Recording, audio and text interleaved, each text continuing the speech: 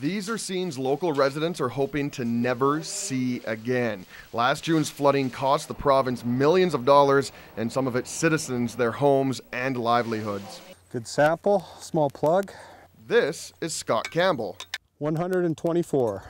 He is a water monitoring technologist with Alberta Environment, and he's been performing snow surveys in the Cypress Hills for the last 8 years. Like a year ago, I was here in January and we were getting densities in the 40% range. Scott has seen all types of conditions in the hills over the years, but the last 2 winters have been surprisingly white, with 2011 already seeing 160% above average snowfall. Yeah, there's a lot of snow here for this time of year and in comparison to years past. The good news is lots of snow on the ground in January doesn't automatically equate to floodwaters come springtime. If we get a Chinook, a strong Chinook that sits around here for a couple weeks and get into some double-digit numbers, you'll see some of this snow evaporate and run off. As much as some southeastern Albertans would love to do without all that wind, it turns out we should almost be grateful for it. It will blow off a lot of the snow and it'll just drift into your little gullies and valleys.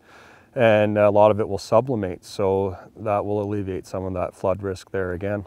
There are still a few weeks and weather systems to come before anyone can truly predict 2011's flood risks, but the accumulations in the hills does present an early red flag. If we get some high temperatures or we get lots of rain and the ground's already saturated from this melt, we could run into a few problems again.